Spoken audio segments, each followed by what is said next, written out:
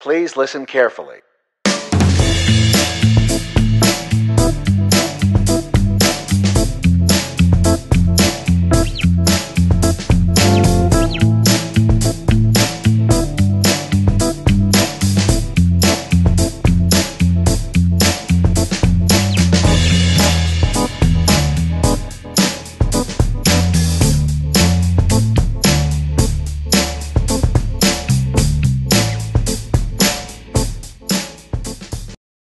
Hi there, everyone, and thank you also for inviting us here today. I think that these are the type of discussions that we really need to be having to move forward and improve some of the systems that we already have in place, because you have to have a starting ground and then you have to know where you're headed.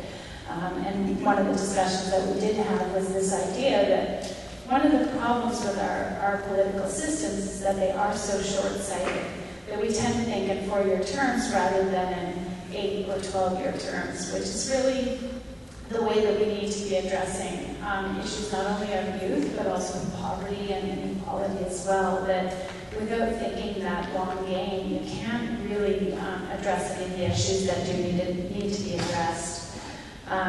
So I too didn't get to many of the tables, but I did enjoy all of my discussions. And in looking at some of the boards too, it highlighted the issue that we really needed to give kids a strong start, that we need to make sure that there's fairness in our schools, that we need to have secure homes for our children.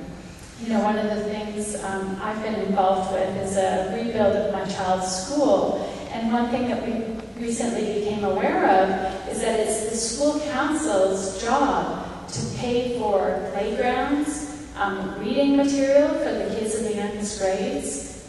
And that type of system creates a system automatically of inequality. It was very distressing to me that our early readers aren't all being provided books.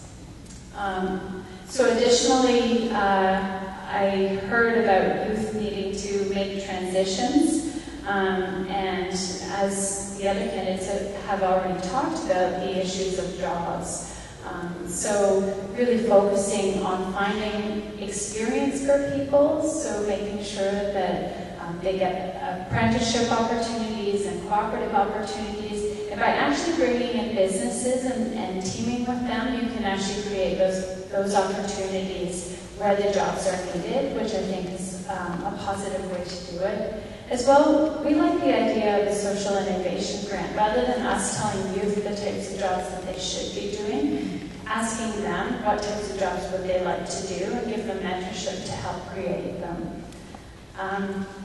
So there's too many things to actually try to address in this discussion, but I think one of the things that's most important is having these types of discussions, making sure that people are treated with dignity. And one of our goals as a party is to make sure that we actually address the issue of poverty overall by going towards a guaranteed annual income.